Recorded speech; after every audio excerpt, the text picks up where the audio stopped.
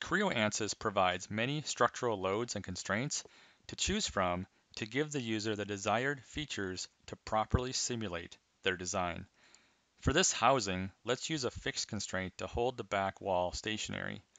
Next, we will use the force command to add 3 forces that are acting on this housing.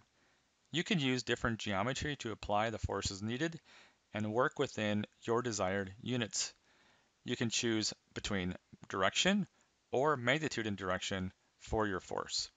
Additionally, you can use remote points to apply your force if needed. Next, let's simulate this flange with a combination of boundary conditions. First, we will hold the top hole fixed so it can't move in any direction. Second, we are going to use the displacement command. This is a very powerful boundary condition to provide control over degrees of freedom in your design.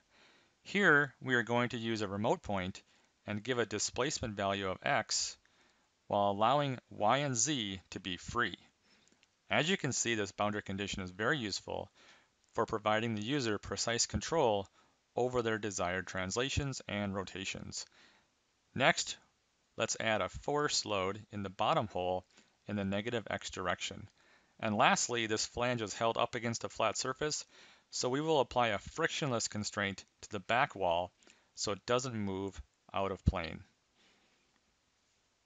Now we are ready to solve. We click on Run and wait a few seconds.